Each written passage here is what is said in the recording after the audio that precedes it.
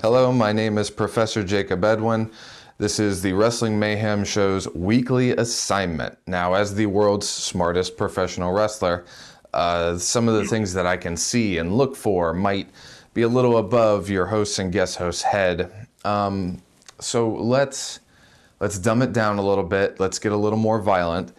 This is probably my favorite ladder match of all time that I wasn't in.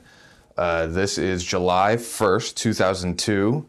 The Undertaker defending his WWE Championship against Jeff Hardy. Ooh. Please enjoy. Okay.